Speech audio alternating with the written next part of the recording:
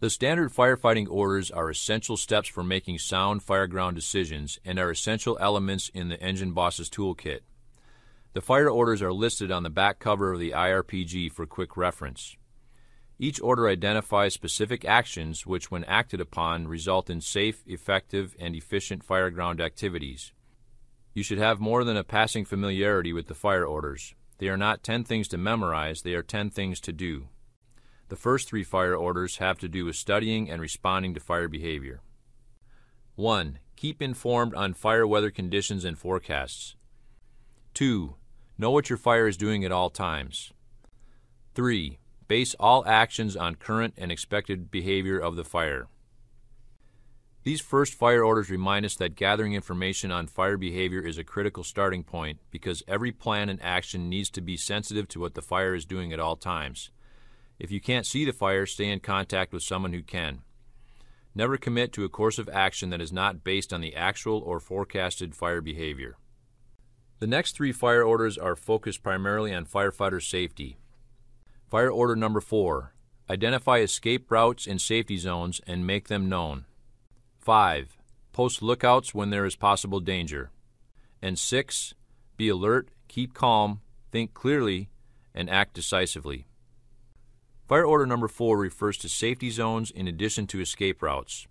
We will be reviewing the difference between safety zones and temporary refuge areas later in this course. For now, simply be aware that you need to constantly assess escape routes in light of current and forecasted fire behavior. This will allow you to adjust quickly when the fire develops in unexpected ways. The next 3 fire orders deal primarily with organization control. Fire Order 7. Maintain prompt communications with your forces, your supervisor, and adjoining forces. 8. Give clear instructions and be sure they are understood.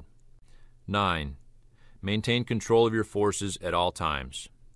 After addressing the first 9 fire orders, you finally arrive at Fire Order 10. Fight fire aggressively, having provided for safety first. Only now are you clear to engage the fire. The correct application of the fire orders ensures that you will not fight a fire unless you have informed yourself about the fire behavior, prepared for firefighter safety, and established organizational control. The standard firefighting orders are essential to safe and effective fireground operations. As the engine boss, you have the duty to integrate each fire order into everything you plan and do. This is how you will keep your crew safe as they perform their duties. Another essential guide for the engine boss is the risk management process. The risk management process outlines a sequence of considerations for making tactical decisions. It is an all-encompassing roadmap that organizes all the various tools and job aids that are at your disposal, including the standard firefighting orders and the watch-out situations, among others. The risk management process is outlined on page 1 of the IRPG at the beginning of the green pages. The 5 steps or stages of the risk management process are situation awareness, hazard assessment, hazard control, decision point, and evaluate. We will be returning to these steps again and again in the coming lessons, but first let's briefly discuss each step in turn. The first step in the risk management process is situation awareness.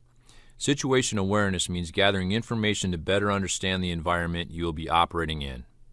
Why are you there? Who do you report to? What are the fire weather conditions and forecasts? What is the communications plan? Have you scouted the environment? Do you know where things are? Maintaining situation awareness requires that you constantly ask yourself these questions and are always seeking more current, detailed information on ever-changing conditions.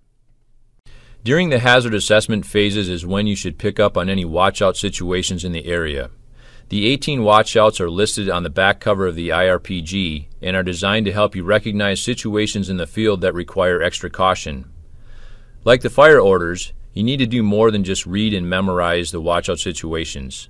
Study and internalize them so that you instinctively recognize potentially dangerous situations when you encounter them. We will be referring to the watch-out situations throughout the coming lessons. Hazard control, the third step in the risk management process, involves selecting control measures to counteract the fire conditions and hazards you've identified. This is where you turn your analysis of the situation, your hazard assessment, into an action plan for limiting or even eliminating the dangers to your crew. Most of the standard firefighting orders will be considered during the hazard control phase. The fourth step in the risk management process is decision point. This is the moment where you implement your strategy, but only after using the previous risk management steps to evaluate the situation, make a fire behavior forecast, assess hazards, and determine the proper hazard controls. All of the standard firefighting orders need to have been addressed by the time you've reached your decision point.